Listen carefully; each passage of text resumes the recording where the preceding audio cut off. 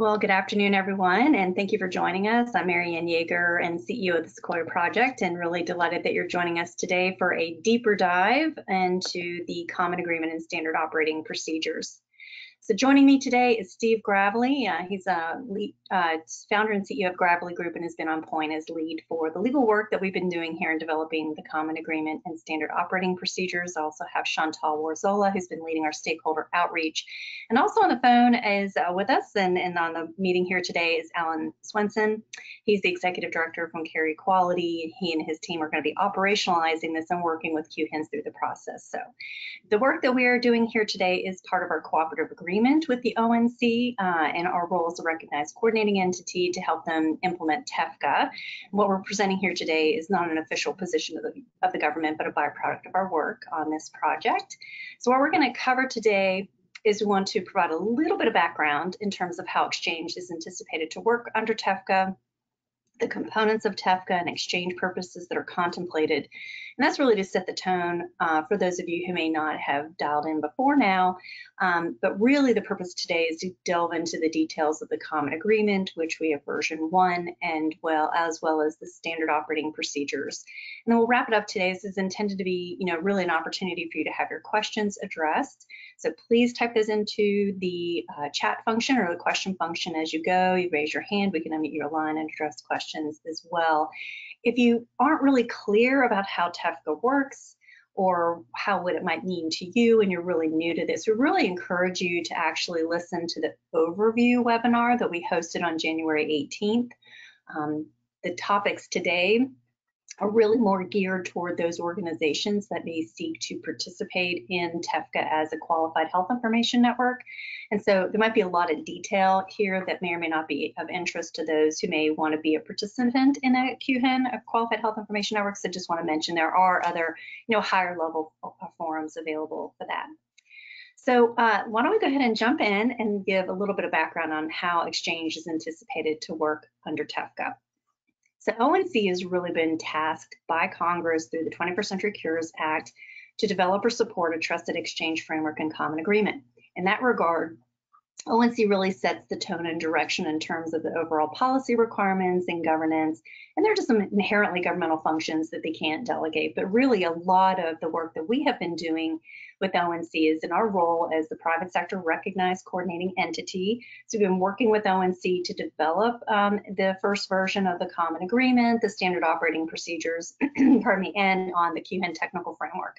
So our role is really more coordinating, providing oversight, and providing for a governance approach for QHINs. But the lion's share of what's spelled out under TEFCA are really the expectations of how networks that want to seek special designated status to be qualified, so qualified health information networks or QHINs, and how they interconnect with each other to facilitate nationwide interoperability. And the goal here is to make it simpler so the participants in one QHIN can share information with participants and sub-participants in another QHIN without necessarily having to participate in multiple networks.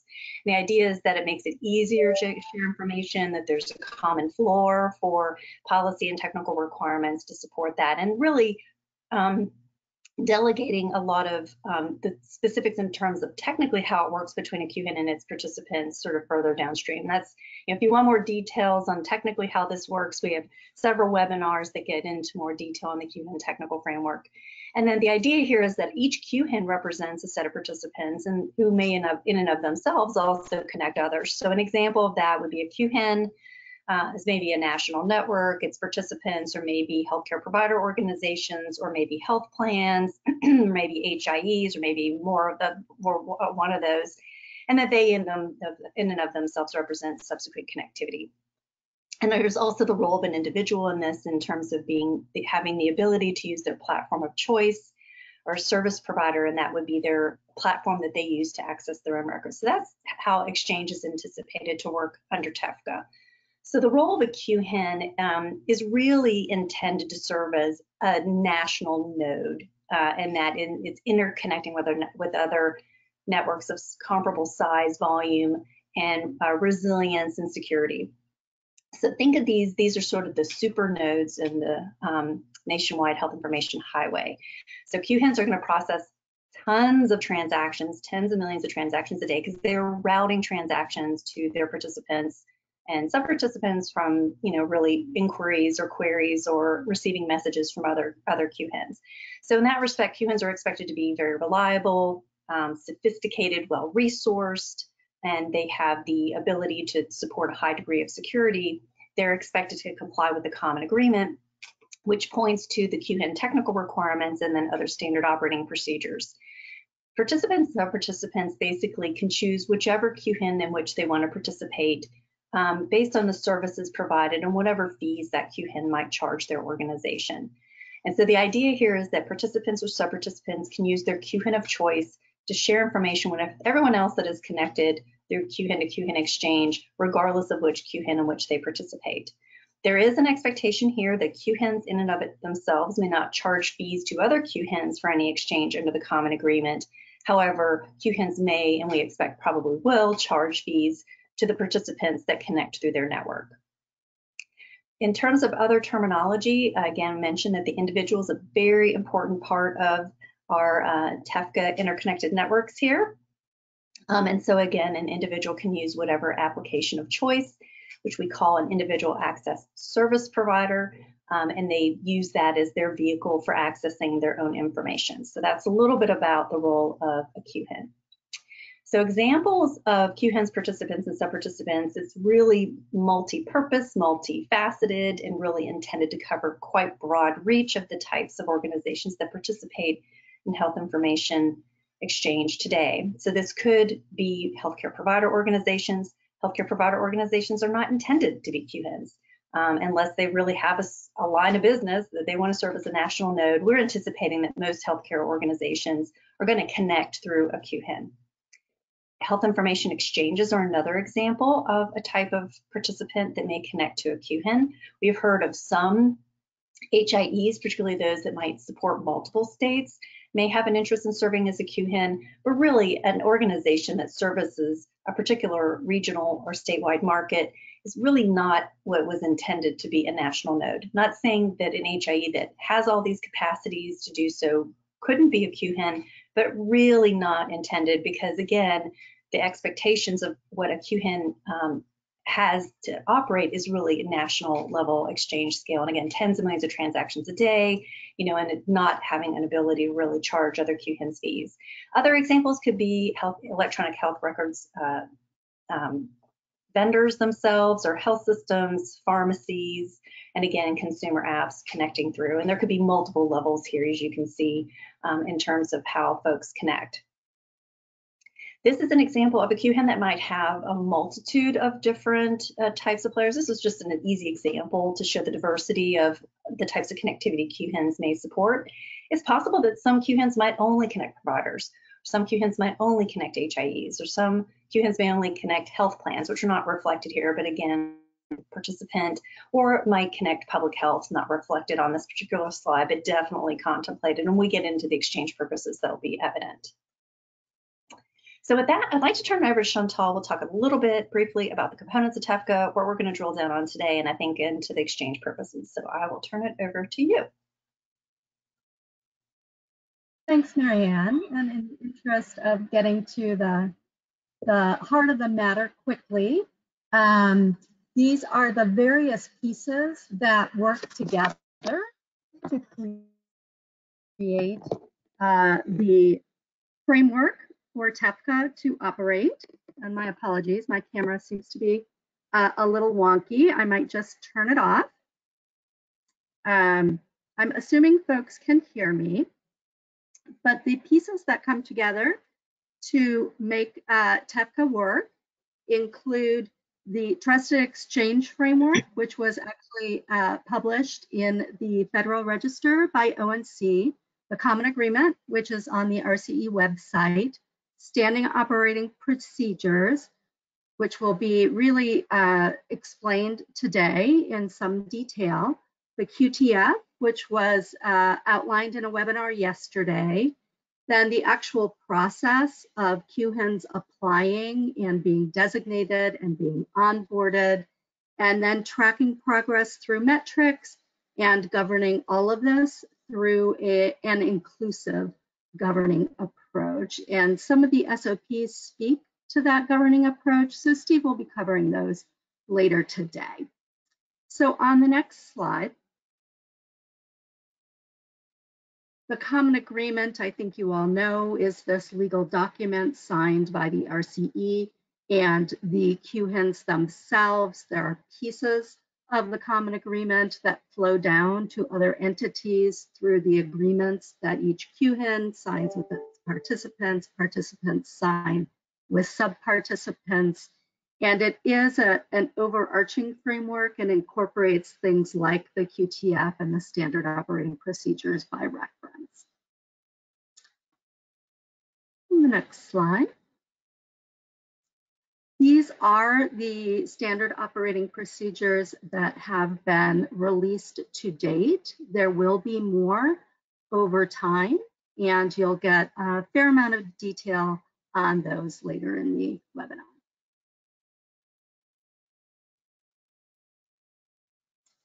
And so just want to help folks understand the flow downs, because this network of networks, this nationwide exchange, this single set of trust framework really only works if all participants are held to the same single set of rules. And that is the purpose of the flow down provisions. There are pieces of the common agreement that are only applicable to things that QHINs do, but there are pieces of it that need to flow down to other participants. There are also pieces of the QTF that flow down to participants. And so you can see the areas here. Anyone who wants to look at the very specific language of the flow downs, it is noted in the common agreement very clearly which sections of the common agreement will be subject to flow down, and we do intend to provide additional educational materials and information just to help those who don't feel comfortable going to the common agreement and looking through the full legal text to find these flow down provisions. All right. Moving on then to the exchange purposes under TEFCA, there are 6, and these are the 6 exchange purposes authorized under the common agreement: treatment, payment, healthcare operations. Then we have public health, government benefits determination, and then the all-important individual access services to allow an individual to be able to gather their data from across multiple sources into a single view or a single place. And so some of the things that are important to note here is that we do have a forthcoming SOP that will specify that treatment and individual access services require responses from the beginning. Eventually, the other 4 exchange purposes will also require responses in conformance with forthcoming implementation guides. So we heard from stakeholders that there was concern about having all of this go live all at once, right from the beginning. And so this is a staged approach, starting with things that are really quite well known, treatment and individual access services, and building out from there. And so with that, let's go to the next slide. Here, this is just a little bit more detail on what do these exchange purposes mean. Treatment, payment, and healthcare operations really have the same meaning as they do under the HIPAA privacy rule. We have the public health exchange purposes that are really about requests for uses and disclosures of information by public health authorities consistent with the HIPAA privacy rule and other applicable law. Remember, everything here is within the umbrella of applicable law, including at the state and local level, which we know is important for our public health sector. Government benefits determination is really about the VA or another governmental body seeking information in order to determine whether or not an individual does in fact meet the requirements for a certain benefit category. And then we have the individual access services. So that's just a quick review of what all was put out on January 18th. And so I'm going to turn it over to Steve and let him start that deeper dive. Thank you, Chantal. I really appreciate that. Let me turn on my camera.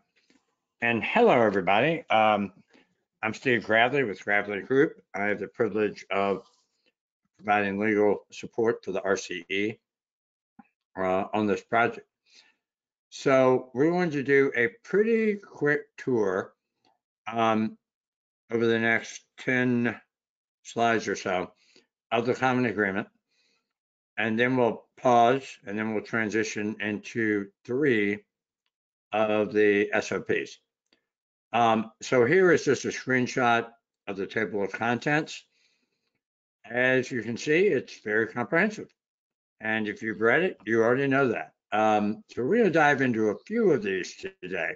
So next slide, please.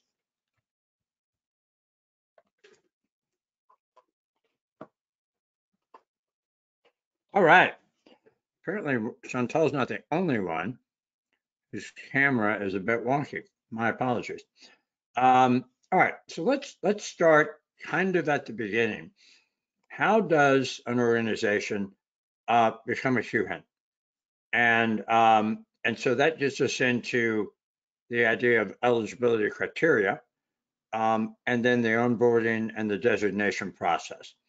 So in the common agreement, we identify several eligibility criteria, and we'll unpack those here in the next couple of slides.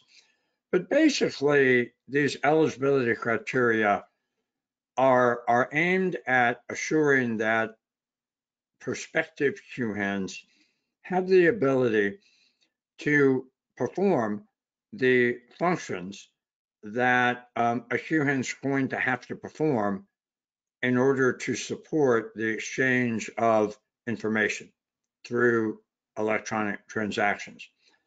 And they'll have to do that for the exchange purposes that Chantal just talked about. And they'll have to do that in the manner prescribed in the QHIN technical framework, or the QTF. And so it's important that a prospective QHIN be able to demonstrate to the RCE that it has the ability to do that successfully. And that's more really than just server capacity. That really, it really speaks to the entire organization of the organization seeking to be a QHIN. So the eligibility criteria talk about what is the legal structure of the QHIN. What type of it is it? A corporation? Is it a partnership? Is it an LLC? More importantly, is it in good standing in whatever jurisdiction it's organized? And whether it's Delaware, New York, Virginia, Texas, doesn't really matter, but is it in good standing? We also, the eligibility criteria talk about what type of governing model does the prospective QHIN use?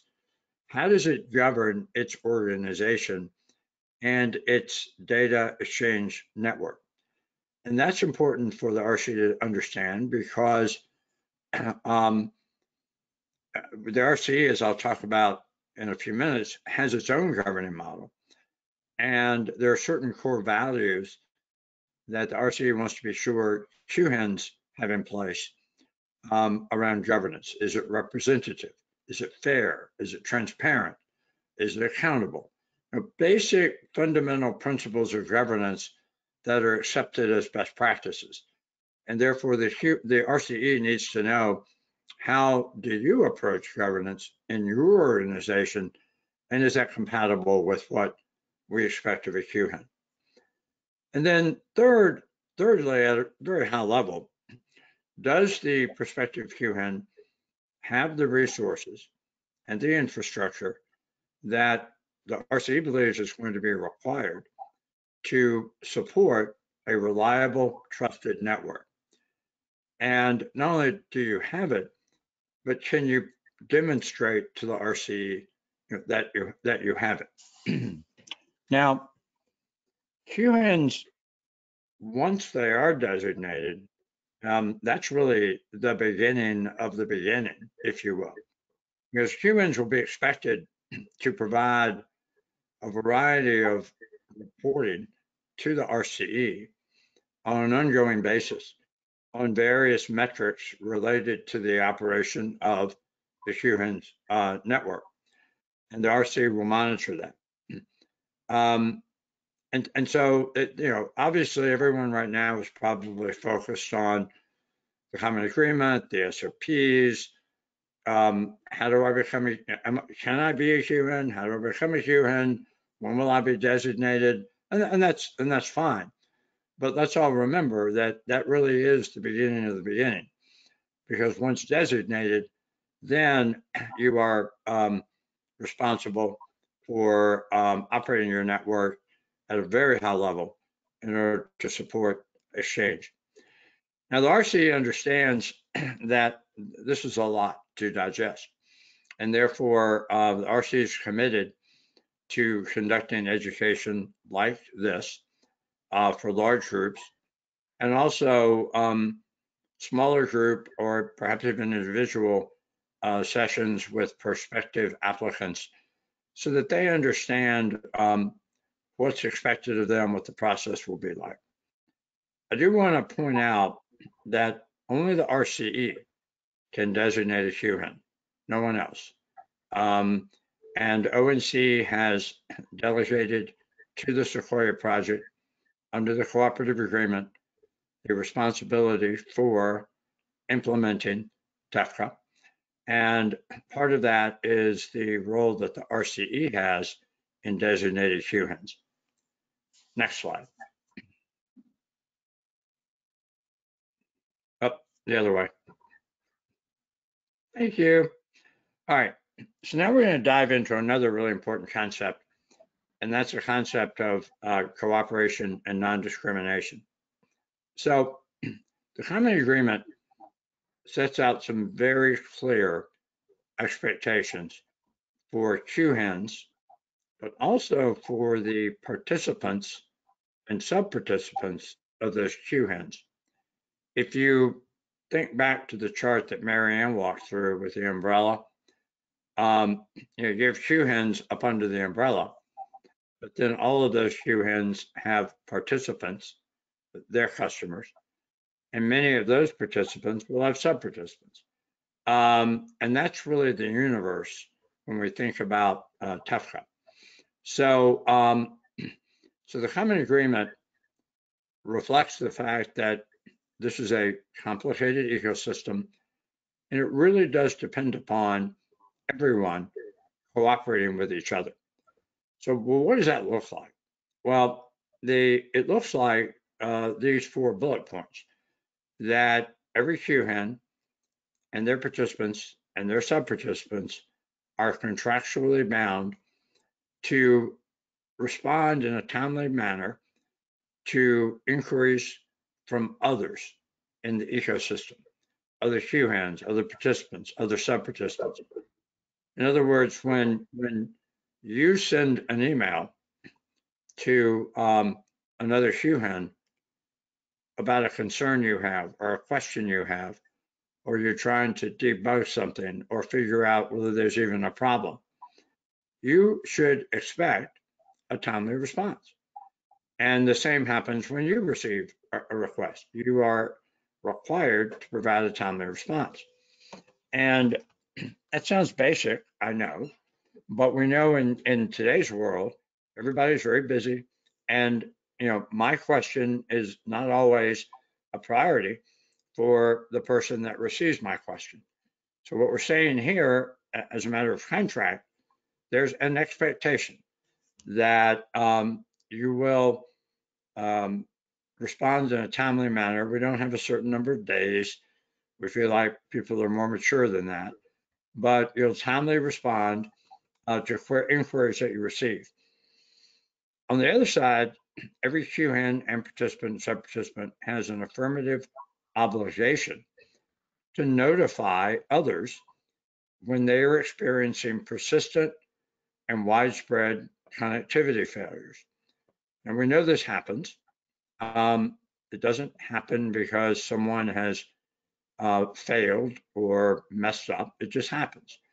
But it's important that we tell others in our community that it is happening so that folks can adapt and take whatever actions they feel like they need to take.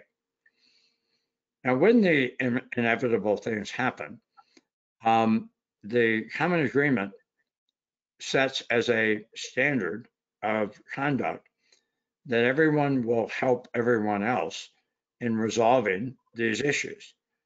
Because often connectivity issues or other issues are not isolated to a single organization or a single network.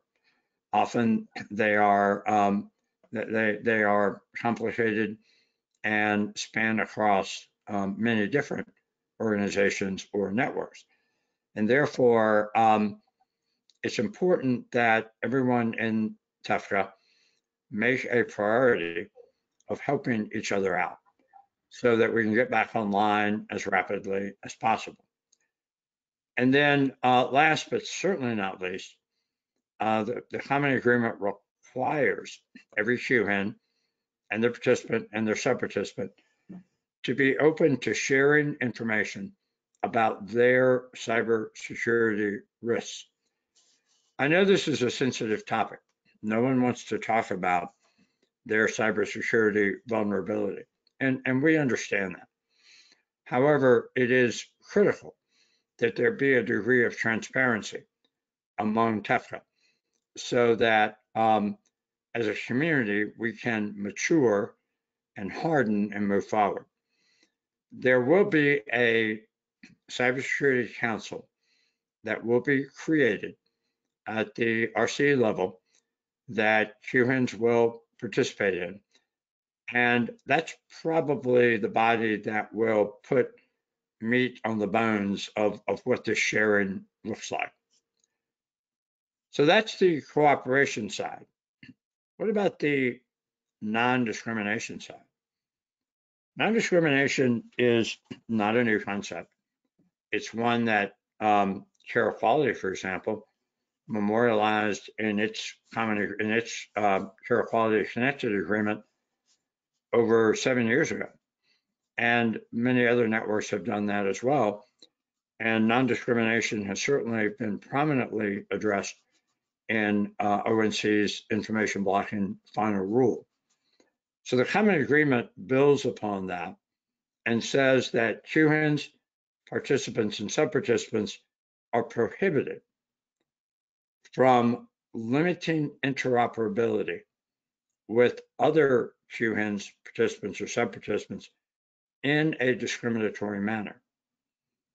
And of course, what is a discriminatory manner? I mean, that's what's important here. And so the common agreement talks about discriminatory manner would include treating similarly situated exchange partners differently. So prohibiting interoperability because another QHIN is a competitor or perceived as a competitor, or at the participant or sub-participant level, restricting interoperability between competing health systems or competing providers of another category. All this is addressed in information blocking, right? But I don't want to confuse anyone.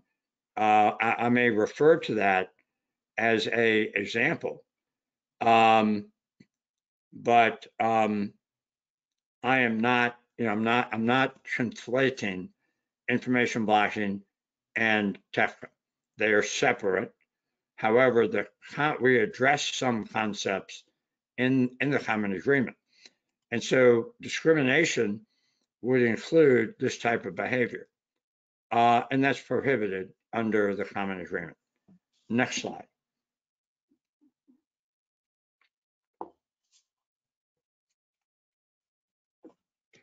I do know that some of the Sequoia folks have had a little bit of trouble with their laptops. And so I'm not sure, we're just gonna have to pause for a moment and until we can advance the slide. Yep, just one moment, Steve. Marianne was knocked off and I am taking over. No problem, Dawn, thank you. Oh, no, sorry, you have to look at the big screen of me. Let's not make them do that too long. Okay, all right. All right. Next slide. All right, whoa, nope, back up a little bit. Okay. Back up. Back up. All right, now advance one. Advance one. Perfect, thank you. All right, so now let's talk about requests, uses, and disclosures of information. And there's a lot here to unpack. So TEFCA requests, in other words, when a participant or sub-participant of Q&A wants information, and they think that a participant or sub-participant of Q&B may have it, or they don't even know. But the way this works is that the sub-participant or the participant will route their request via a QN to QN exchange using the process and protocols established in the QTF. And they'll do that in a way that's consistent with the requirements of the common agreement.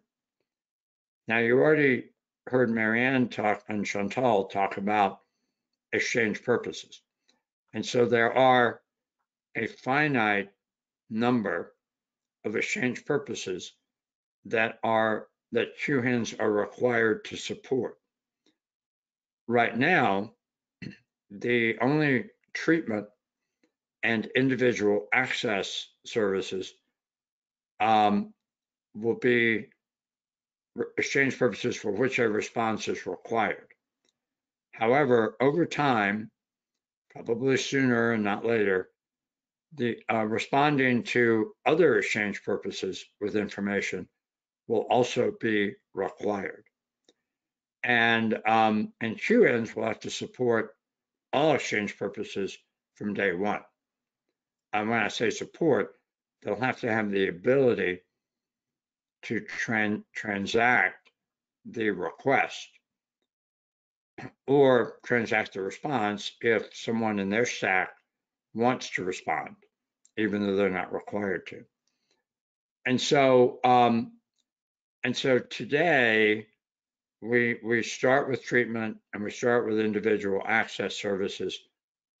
We will expand that, I think, somewhat quickly, but who knows?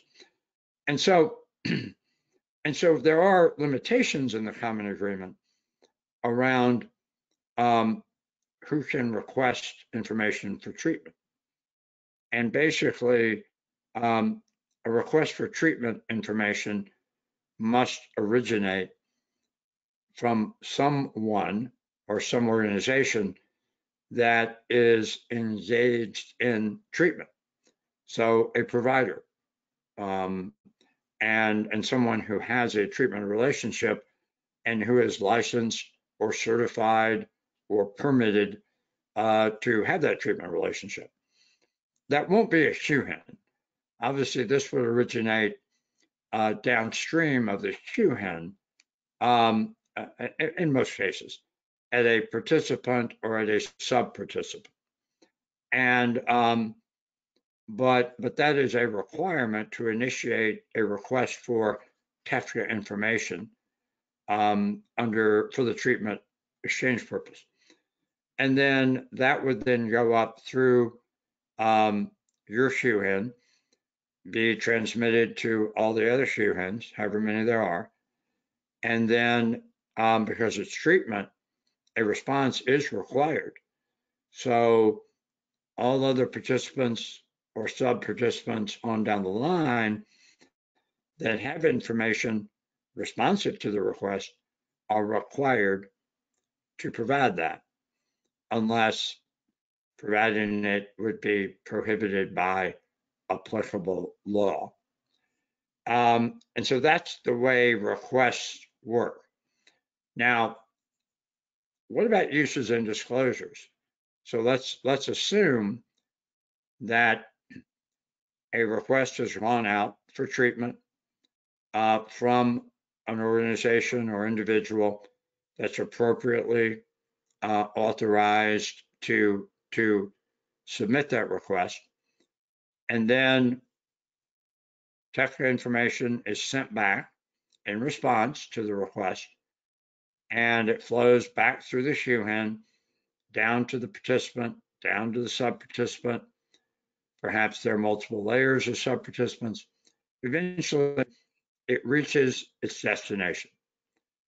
And the destination being the organization or individual, but most likely the organization that initiated it. Okay.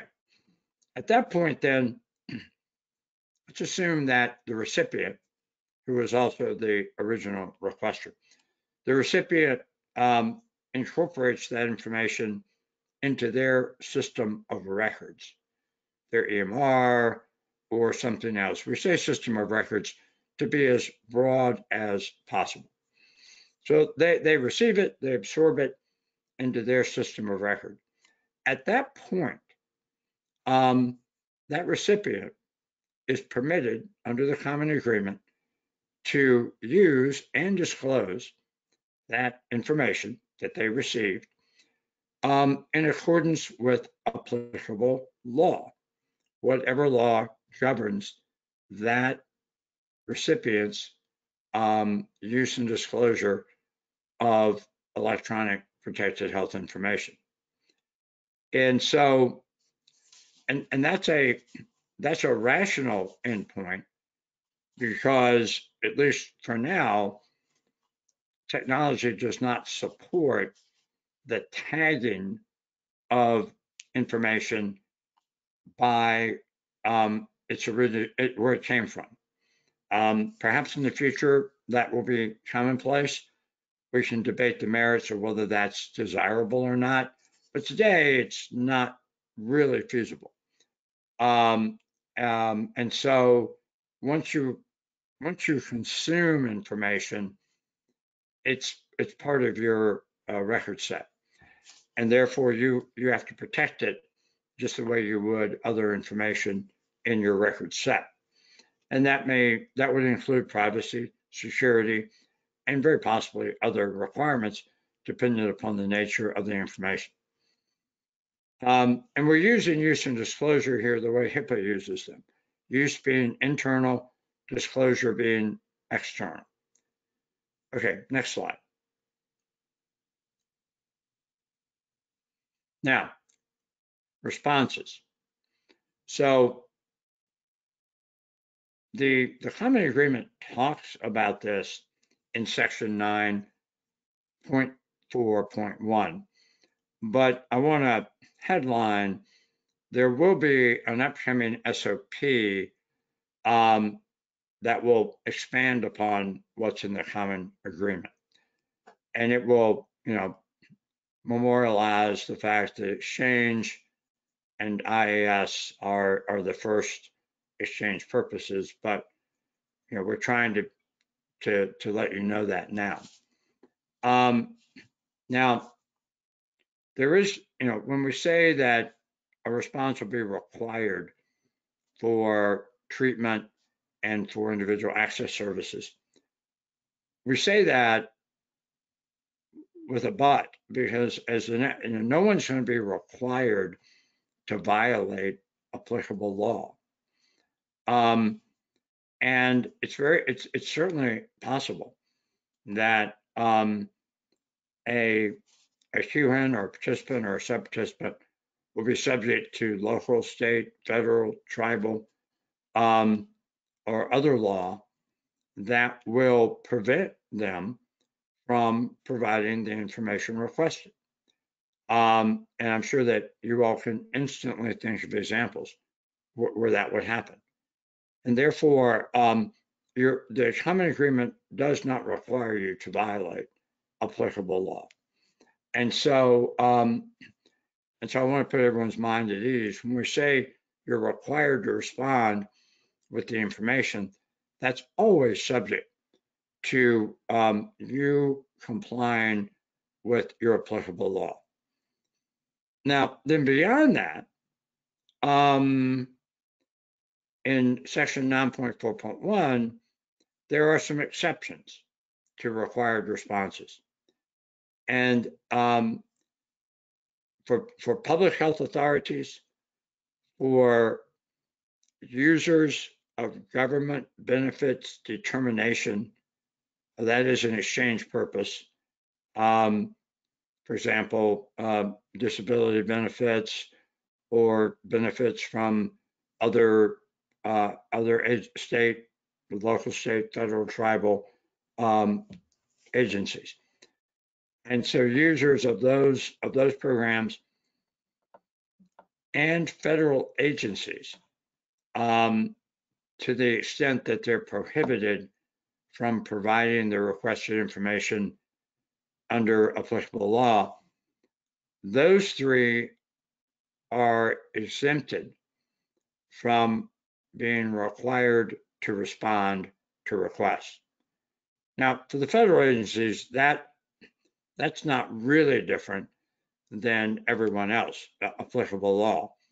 Although we know that the federal agencies are subject to a pretty broad variety of applicable law that the private sector doesn't have to deal with. So that the scope of applicable law is broader. The concept's the same. The first two are qualitatively different.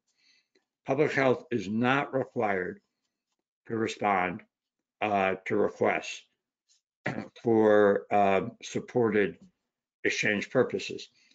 And part of that is because public health has its own set of laws and regulations and executive orders and other state level things that restrict its ability to share information. Plus the fact that public health at the moment is very involved in fighting the pandemic. And therefore, from a resource allocation perspective, we wanted to not overburden public health. So let's go to the next slide. All right. So I've given you, no, let's back up, please. I've given you a very, very rapid, high-level overview of some of the key concepts in the common agreement. I want to pause now for a moment. I'm about to move on to unpacking some of the SOPs. I'd love to pause, though, and see if we have any questions that Marianne or Dawn feel like are pressing.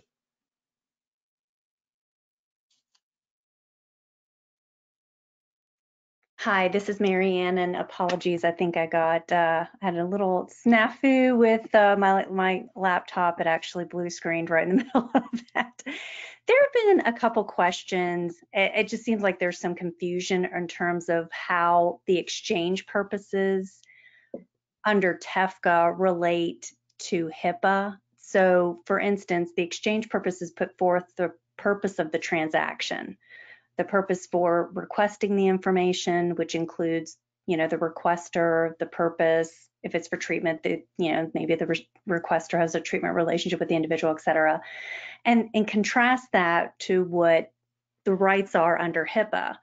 I think the exchange purposes are defined the same as under HIPAA. So to the extent that, and actually someone else asked if the exchange purposes SOP would delineate who can query for treatment, that kind of thing. I will mention separately that there will be an exchange purposes SOP that talks about additional parameters, constraints around treatment and individual access services, which we think pretty simply is going to say, hey, you have to respond to those requests if you have information about that person.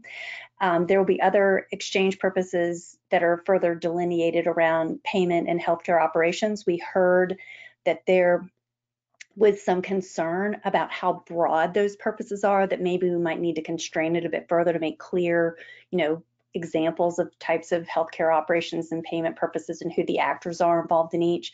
There's going to be a separate SOP that defines participants and sub-participants to kind of make more clear, they're just certain by the definition of the HIPAA definition itself limits who can make, can be a party to a healthcare operations and all that. But Steve, can you kind of build that out, sort of how the HIPAA definition of treatment, payment, and healthcare operations relates to the exchange purposes? And we've tried addressing this question a couple of times, and I'm not connecting the dots here. No, yeah, it's fine. So HIPAA obviously regulates protected health information, and almost now it's really EPHI. HIPAA regulates that. They actually regulate the covered entities and business associates that hold EPHI, to be absolutely technically correct. And so HIPAA governs, the HIPAA privacy rule and security rule and the breach notification rule govern entities. And if you're a covered entity, or if you're a business associate of a covered entity, then you have obligations under HIPAA with respect to how you use and disclose PHI, right? And so when you think about HIPAA, you really need to think about it as targeting the covered entity and the business associate and their activities with respect to use and disclosure of information that they either have or they obtain. TEFCA is all about enabling interoperability. So TEFCA is focused on the technical standards in the QTF and the policy decisions that ONC has made about how a network should operate to achieve nationwide interoperability. There is overlap, of course, because the information that is being exchanged is health information. The Common Agreement calls it TEFCA information because it is information that is transacted via the connectivity services that exist within the TEFCA ecosystem, the umbrella graphic that Mary Ann shared. However, it's still health information. It's still, that information is protected by HIPAA, but only to the extent that there are covered entities or business associates involved. So what we've done with the Common Agreement is we have said, if you are a QHIN or a participant or a sub-participant or a sub-participant, it's a slinky. That's the way I think about it. The QHIN is up here where my hand is, and then gravity pulls it to the floor. I really need to bring a slinky, but I keep forgetting. And then there are participants, and then there are sub-participants. Well, some of those will be HIPAA covered entities, and they will already be subject to HIPAA.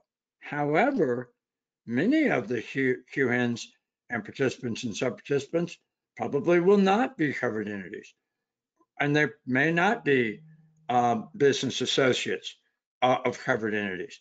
And therefore, today, they are not subject to HIPAA. However, the Common Agreement says you will comply with the HIPAA privacy rules and as if you were a covered entity or business associate, and we actually specify which of those you are required to comply with. So in that sense, the common agreement raises the bar. And so that's the way to think about how HIPAA and the common agreement interact.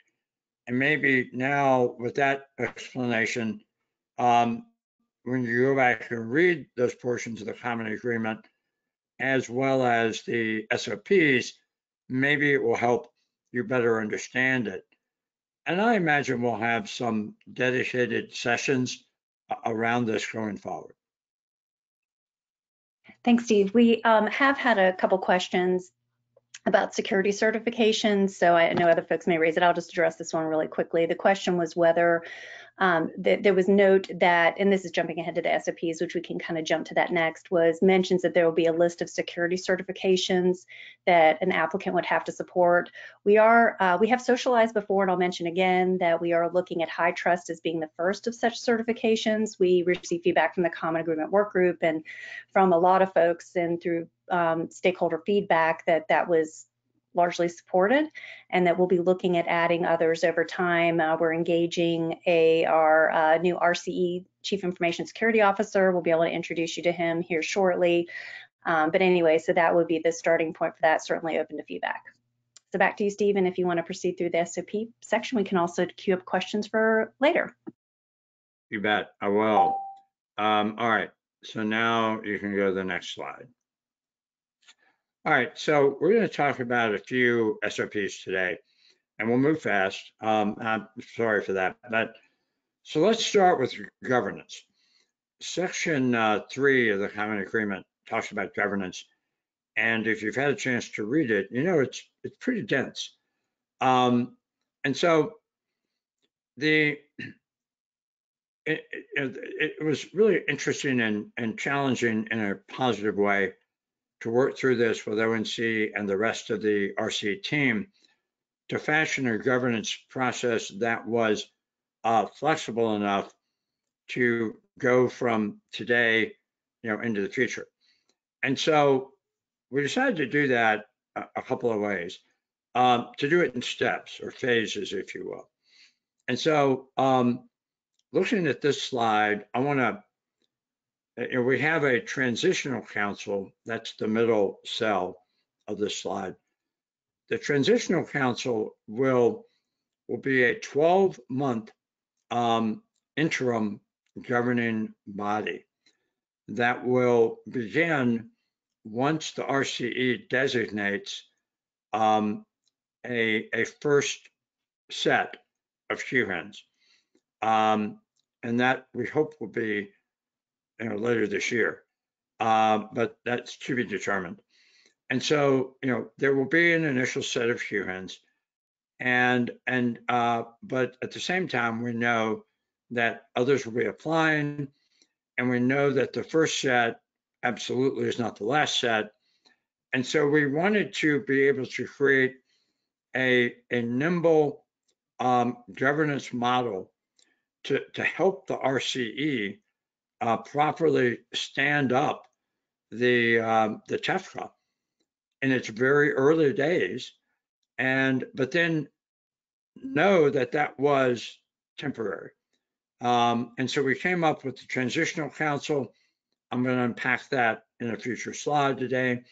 And so this is based on the assumption that we'll have some number of organizations that are early adopters, that are not necessarily that they are the first to apply, but that because some people may jump in as an application, but they may not be designated. They may not qualify to be a QHIN. So there'll be a first set of designated QHINs at some point. And once we have those, then we will stand up the transitional council for 12 months. And that transitional council will have a really unique job, because they will be first impression, and they'll be working hand in hand with the RCE, I think working really, really hard to get things going. And then part of that will be, as I'll talk about in a minute, transitioning governance over to the governing council, the permanent governing council. And so that's all I'm going to say right now, because we have some slides on detail. In addition to that body, the governing council body, transitional permanent, the RCE will also establish advisory groups. The Sequoia understands how complicated this ecosystem is.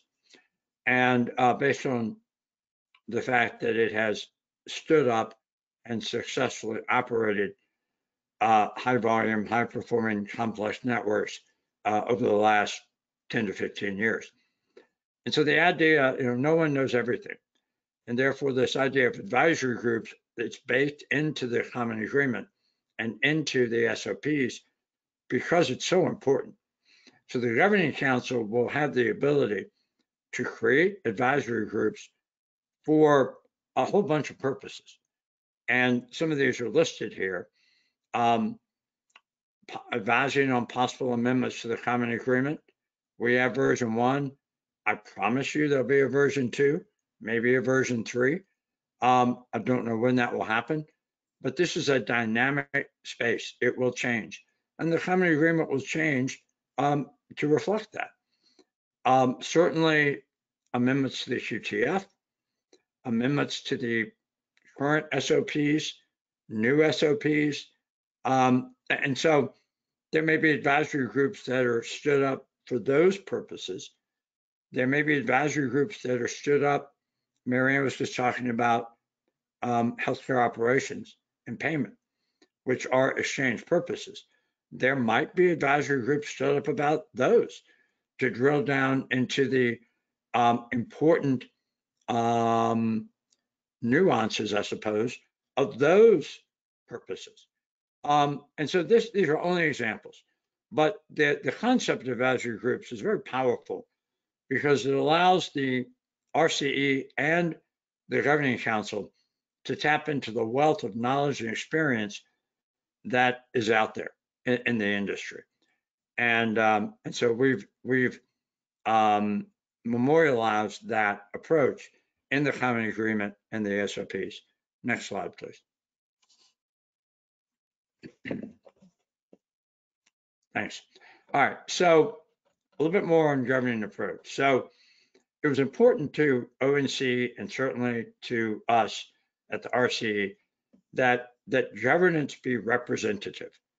What do we mean by that? Well, we simply mean that those who are governed have the opportunity to participate. They have a meaningful role in governance, and therefore QHENs, participants, and sub-participants must have the opportunity to engage in the governance process that we've created under the common agreement. So I mentioned the governing council, and you can read the very broad list of authority that the governing council has. Authority might be the wrong word. The governing council works with the RCE. It helps the RCE evaluate things. It helps the RCE. It's a sounding board to the RCE. It's an ambassador for the RCE. It's a deep pool of expertise for the RCE. And in fact, the RCE has a seat on the governing council. And so we've enumerated the things that the governing council will work on, and that would include amendments to all the artifacts, being a resource to socialize ideas, help solve problems, and very importantly, have a major role in the dispute resolution process so that when there are disputes, and there will be, that those are resolved in an orderly, fair, equitable manner so that it doesn't bog down the TEFCA. Now, what you see off to the side here in the graphic, how do we get to the governing council? Well, so we've created two things called caucuses. Probably a term that's familiar to you. Certainly if you do any legislative work, caucuses are That's the coin of the realm. And so every QHIN that's designated will appoint a representative to the QHIN caucus. And then every QHIN that is designated will appoint 3 representatives to the participant sub-participant caucuses, and those individuals will be drawn from the QHIN's participants and sub-participants. So a QHIN, maybe they have 5 participants, and those participants among them have 50 sub-participants. The QHIN, working with its participants and sub-participants, will identify 3 individuals that will sit on the participant sub-participant caucus, along with 3 from every other QHIN. You may be saying to yourself, wow, if there's 100 QHINs, that's 300 people in the caucus. Well, I'm not sure there will be 100 QHINs, but you're right. And that's okay. Representative governance is so important that we're not afraid of a large caucus. The caucus will organize itself, figure out how to do business, whether it's 10, 50, 100 or more. And the hearing caucus then will reflect, the number of individuals, up to however many QHINs there are. Now then, those caucuses will appoint members to the governing council. The QHIN caucus will appoint up to 10, and the participant sub-participant caucus will appoint up to 10. And so you'll have a 21-person governing council, 10 from the QHIN side, 10 from the participant sub-participant side, and then the RCE makes 21. And so if there are 5 QHINs a year from now, or a year and a half from now, then there'll only be 5 QHIN representatives on the governing council. And then there'll be a corresponding number of 5 drawn from the participant sub-participant caucus, but we can go up to 10. If there are 40 QHINs, there's still just 10 QHIN representatives. We're capping the governing council at 21. That's pushing the limits of an effective board based on academic papers and studies. And that may be a little bit too much detail, but and you'll see all this in the common agreement and in the SOP. I've already talked about the transitional council serving for a year.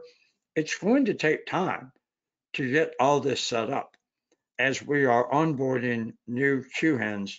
The transitional council needs to develop a transitional plan so that 12 months plus 1 day, the governing council is seated, ready to take the reins. And that's going to take a lot of work. And of course, ONC, through the cooperative agreement, oversees all of this. And the RCE is certainly under the authority of ONC and has specific obligations to involve ONC and to be accountable to ONC under the cooperative agreement that ONC and Sequoia, the RCE, have signed. Next slide.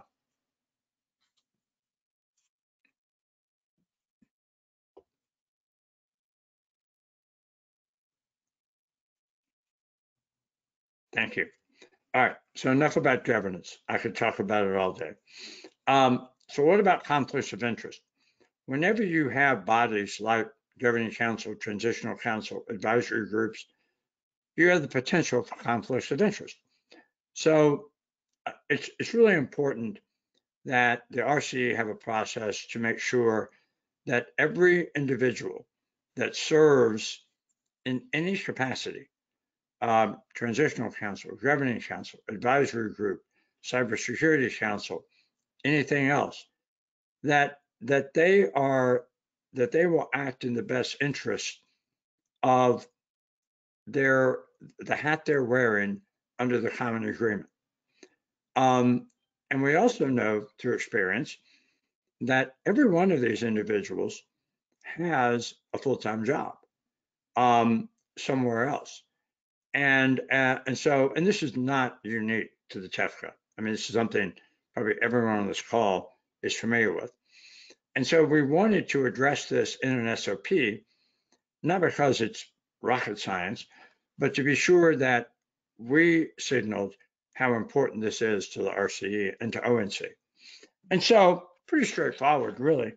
Every individual who is seeking to or is serving in any capacity, whether it's governing council, transitional council, advisory group, cybersecurity council, some other yet to be named entity, they have an affirmative obligation to disclose to the appropriate chairperson or persons of their body, we call them deliberative bodies, because they're not really decisional bodies in every case. So they are deliberative bodies, to disclose to the chairperson or persons, hey, I have either an actual conflict or a potential conflict on a question that is before my deliberative body. Maybe it's something that involves a competitor. It's something that involves your own organization or something else. And we define in the SOP what an actual conflict is and what a potential conflict is. And we go the extra mile of requiring disclosure of potential conflicts. Often that's not required, but we think it's really important so that the leadership knows that I have a potential conflict with a particular matter. Now, if I have an actual conflict, then I'm required to recuse myself, term of art, to step aside from any discussion of a matter that involves the conflict of interest that either I've identified or someone else has identified for me. Now, notice this says any discussion. For those of you that are lawyers or other folks dialed into state law, corporate law for boards, very often state law will allow a conflicted director to participate in the debate, but not vote. We've set a higher bar. We're saying a conflicted member cannot even participate in the discussion because we do not want to taint the discussion with any potential conflict of interest. Now, if I identify a potential conflict, and again, the criteria are set out in the SOP, then we deal with that in a case-by-case basis and decide, whether I'm recused or not. And then this is all reported to the deliberative body. It's very transparent. And if another member of the body isn't happy, let's say that the leadership says, well, you don't have an actual conflict of interest, but others on the deliberative body think I do, they can appeal that. They can appeal that. And that's all set out in the SOP. Okay, next slide. Dispute resolution. Talk about how important this is. When there are disputes, and there will be, we want to try to get those resolved at the lowest level possible, so that they don't blow up into litigation that's in court. I'm a lawyer. I've done litigation. It has its place, but it can also be very expensive, very disruptive, and very unsatisfactory. So the DR process is written in a way to really very affirmatively tried to promote resolution without folks having to resort to litigation. It starts with an informal conference among the agreed parties. It then can go to a independent dispute resolution council.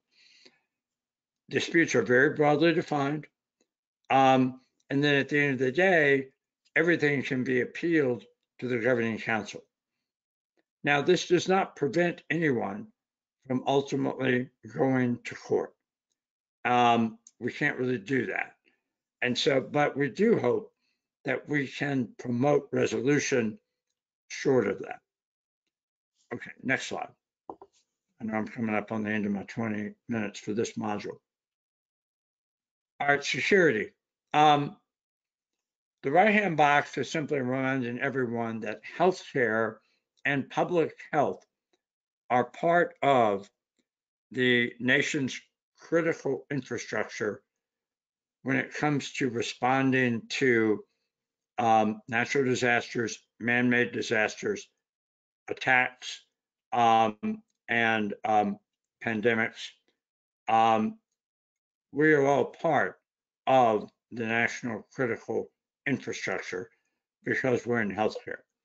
And therefore, the security of the network, as well as the information transacted over the network, is vital for national security.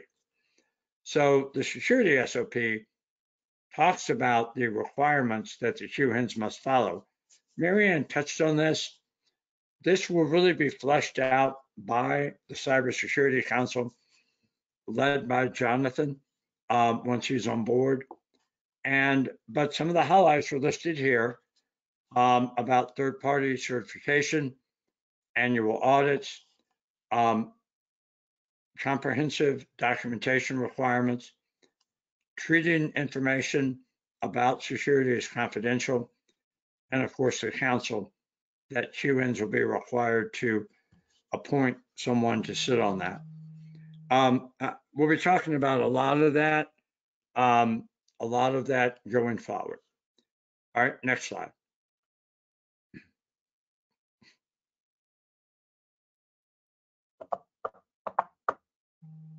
Next slide.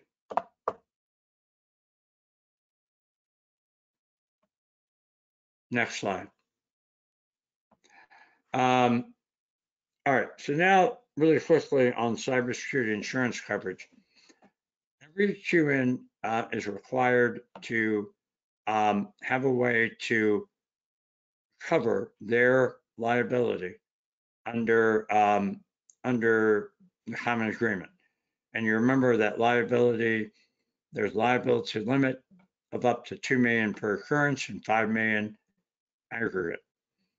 Now, there are multiple ways to do this for cyber security. You can have a policy of insurance and coverage with coverage that is no less than the liability limits, or you can self-insure through internal financial reserves, or you can do some combination. And so what this SOP talks about is how do you demonstrate you're in compliance? Well, that might be providing an insurance certificate for your coverage. It might be showing us your internal reserves so that we can see on audited financials that you have sufficient reserves. It might be both. As a QHIN, as part of your application, you must attest to your compliance with this requirement. And you must also notify the RCE if anything changes at any point. All right, next slide, please.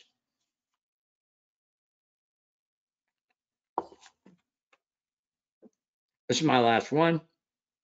This is simply for the lawyers in the room. The common agreement talks about order of precedence because we know the common agreement will have to be interpreted in the future. And so there has to be a pecking order because there are a lot of moving parts here. And so the pecking order is simply applicable law controls in every case. If applicable law is silent, then the common agreement, including the required flow downs. After that, the QTF. After that, the dispute resolution process. After that, all other SOPs. Below the SOPs, there might be other documents, attachments, exhibits, artifacts, other things that are incorporated into the common agreement.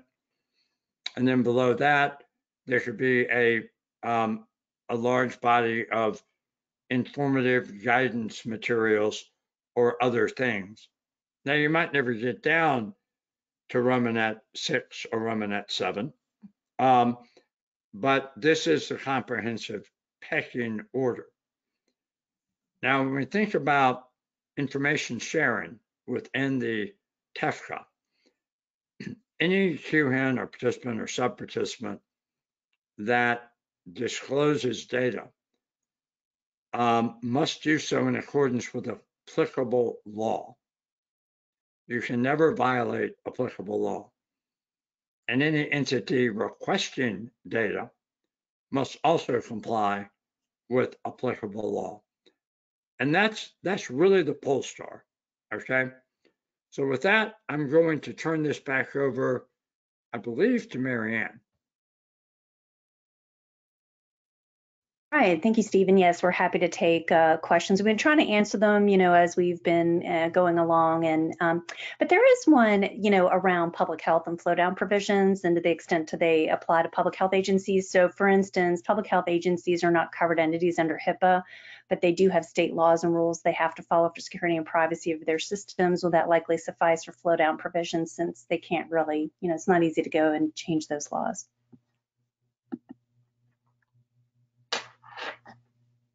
Do you have a response to that? I'm sorry, was that for me? My apologies. Yes, it was.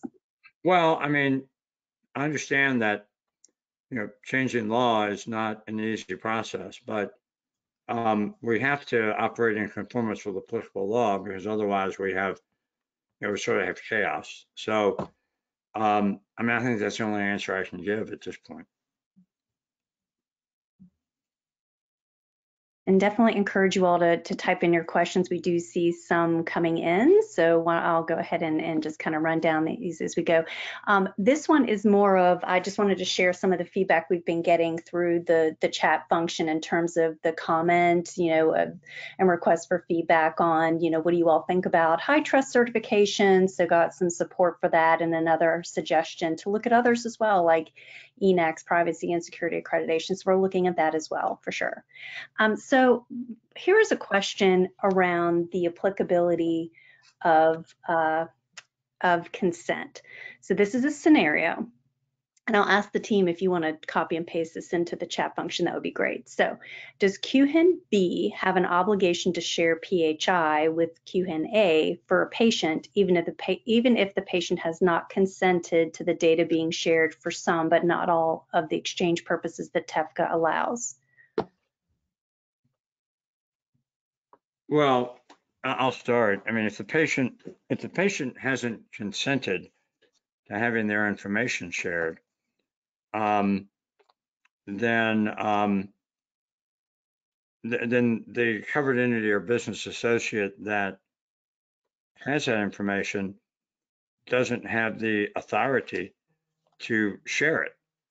And so therefore, that would be a situation where that covered entity or business associate would have to comply with applicable law and not disclose that information because the patient prohibited it. So building on that, say the data holder is not required by law to obtain an individual's consent to release for purposes, say, outside of treatment, but they opt to do so as a matter of policy for purposes outside of treatment. We actually hear this a lot, from some health information networks, for instance, that their network was structured around only supporting treatment-based exchange, and that they may have to go back and, you know, really work with their respective community of data holders to get permission. But even though it's not restricted by law, it's all a matter of policy and contract. How does TEFCA, you know, really operate in that environment where it's not driven by law, but by policy or contract? Well, yeah, that's a really complicated question, but I mean, we say by contract or by policy. So, you know, it should be, I mean, if I'm a business associate of a covered entity, my business associate agreement will certainly tell me what I'm permitted to do with the EPHI that I hold on behalf of my covered entity customer. And HIPAA says I have to follow that. So that really is, you know, that's a legal requirement under HIPAA. And so I think answering that's really beyond the scope of today. We should take a long time talking about it. That's probably a good discussion for a future session. But and this has come up a lot with information blocking, where people say, well, I have a policy that says I'm not going to do XYZ. Well, that policy may now violate the information blocking rule. So policies are not sacred. Policies have to operate within the ecosystem. And so now with the common agreement, it's a little different, because the common agreement's not federal law the way information blocking is. And so I think that that's going to have to be dealt with on a case-by-case basis by the QHIN, by the participant, by the sub-participant, in deciding, do they respond? How do they respond? Okay, so here's another scenario, and thank you all for clarifying this, because I think I might have missed this nuance. So if a patient uses an individual access service provider, an app that is connected, you know, as a sub-participant to a QHIN, does that individual have to respond to treatment queries through their IAS provider? And that may be a question for Alan. I don't know. Well, that's I guess, do they have to? Well, they need to have the capability to, but with it being the patient as the individual holding their own records, that would be determined by whatever the consent the individual has with that individual access service app. The individual has no requirement under applicable law to make their own information available to anyone. But should they want to make their information available to their treating provider, their individual access service app or provider should certainly make that capability available to them to be a responder when someone sends a treatment query for that information. Okay, just let me know if there, for folks who pose that, if we covered your request. There are many third-party certifications and accreditations for security take 12 to 18 months to achieve. Is there a plan to provide a roadmap to compliance since these requirements have not been previously disclosed? So we have been talking about high trust certification as an example for about a year now. And so we do recognize it can take some time. One of the concepts that we've been, you know, thinking through, just recognizing that it does take time to go through that, and it hasn't been formally, you know, communicated in an SOP per se, is could an applicant commit when they submit an application to be a QHIN, agree to pursue certification, and recognizing they're going to have to get through the onboarding process within 12 months anyway, and that before they're designated as a QHIN, they will have achieved that certification. So that's another example of how to kind of meet the market where it is. And so, you know, definitely, of course, we're, you know, super interested and really appreciate you all giving that some thought and this feedback. It's super valuable. Let's see. This is a comment. It's a kind of funny. Hoping these organizations have looked at the information blocking regulations. I assume that's around the option to or desire to support more than just the treatment exchange purpose. Okay, let's see. +1 for ENAC accreditation for privacy and security. Marianne, it's John. I was wondering if I could Hey, John, chime in. thank you. Yeah, I wanted to just highlight something Steve Gravely mentioned a second ago so that folks are really clear about how it works when someone has actively asked that their data not be shared to a provider. That was the last part of what Steve was saying. And so if that's occurred, then it's in that case that, like Steve was saying, that data wouldn't be able to be disclosed. So I just wanted to make sure folks understood that particular point. Thank you, John. Appreciate that. And is there anything else, we've been covering a lot of questions here. Anything else that you wanted to comment on? I mean, I should have paused here and asked the ONC team to weigh in on anything or correct us if we out of. Sure. No. I think that's you guys have been doing a great job, and the points about information blocking that have been coming up, like we want to make sure people understand that is a separate law or a separate rule from TEFCA. And so in TEFCA, we mention, applicable law, and that includes the information blocking regulations. And so it's pointing to something that's outside of TEFCA. So we are limited in things that we can say related to information blocking. And so that's why it may sound like the responses that we're giving are evasive, et cetera. We want to point people to that information blocking regulation separately, and all of the informational resources related to that. Please do visit healthit.gov/cures rule, all of that information there, including the rule itself. So just wanted to emphasize that. Thank you so much, John. All right, here's another interesting scenario. Let's see, how are we doing on time? We only have 3 minutes, but this is an interesting one, and it's again around consent. It's really important, and we are, going to be spending more time on this. So if a covered entity receives a query or request that includes a patient consent, are they bound to honor that consent and disclose the information, even if the patient has not directly consented to that organization? So right now, I'll just address this briefly and then, Steve weigh in, but is that authorization-based or consent-based exchange purposes are not currently in scope for the exchange purposes. Is treatment, payment, healthcare operations, none of which require consent, public health, and government benefits determination, which presumably would include an authorization, and I'm sure I'm missing one. Individual access services. So those other consent-based approaches would be considered in the future, but the only one that's clear that would be in scope for the current set of 6 exchange purposes would be the government benefits determination. In that instance, the response to that would be yes. If you receive an authorization-based request from the requester, then you rely on it and release the information, unless you're prohibited by law to do so. So I know we only have a couple minutes left. I'll try to field just maybe one more. Will the RC, ONC, or any entity help potential participants decide which QHIN will give them the best deal? Well, that is a great question.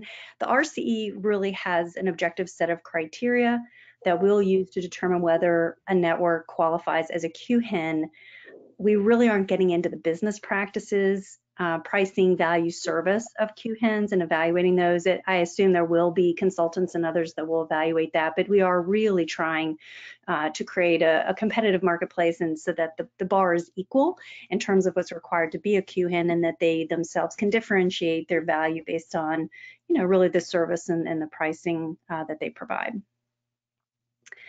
Let's see, many QHINs have already been certified by third parties, so it may not take that long. That may be only a slight change in certification is necessary. Thank you very much. All right, and let's see, is TEFCA leading to policy regulation change after the Cures Act of 2016? We don't know. I don't know that anything interoperability related is in Cures after in this next round of Cures.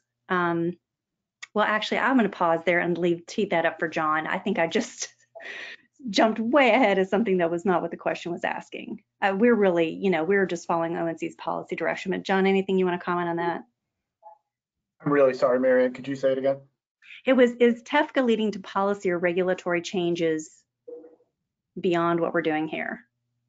Thank you. Yeah, and yeah, we did tweet out something that we want to be really clear on. TEFCA is not a rule.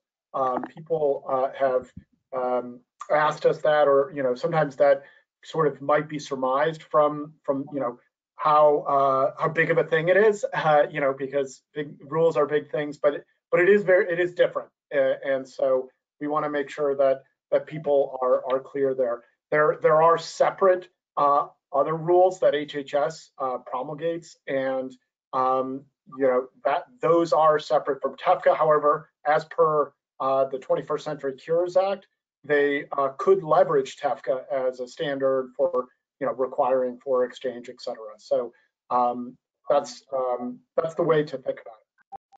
Great. Well, I think we're up on time. Fantastic questions. Really thankful that you joined us today. We have some exciting updates to share. One is that we are working with the ONC team to host office hours. We're going to propose one focused on common agreement issues, another on QTF issues. We'll tee up any questions we weren't able to address through these webinars, tee that up. So we're realizing folks have a lot of questions, so we don't want to communicate less, we want to communicate more. We're also contemplating workshops where for candidate QHINs that really need to delve into the details, we really can't do justice to some of the more detailed fine-tuned questions in this type of forum. So we're thinking like a multi-hour workshop where we do a super deep dive. So those are some concepts we're thinking about. If you all do think of anything in the meantime, don't hesitate to email us at rce@sequoiaproject.org. And Don, I'll ask you real quick, I know we're over 2 minutes, sorry everybody, in terms of the next webinar. Our next planned webinar is our monthly call. And as always, which is the third Tuesday of February, off the top of my head, I don't know what that is. And then as always, all past events, including today's, we've had lots of questions. Today's slides are already on the website, and we'll have today's recording posted no later than tomorrow. Fantastic. All right. Thank you all very much. Have a great rest of the afternoon, and we'll talk to you next time. Thanks, everybody.